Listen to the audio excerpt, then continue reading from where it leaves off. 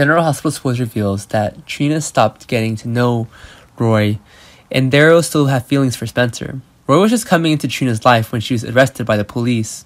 At that time, Spencer already silently helped Trina but was misunderstood by her.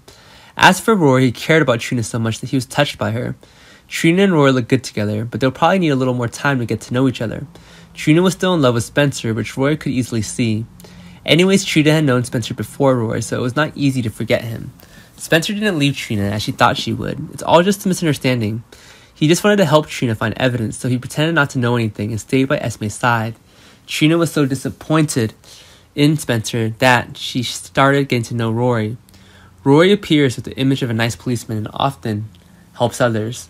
He obviously is a very good subject for Trina. Even though Trina was still in love with Spencer, she was still moved by Roy. The two of them have a lot of opportunities to be together, and whatever happens will happen. Trina and Roy are going to bed together, and this is Trina's first time. Trina is very young and has absolutely no experience in sexual matters. Perhaps she and Roy were attracted to each other for a moment. The two of them couldn't help but go to bed and have sex.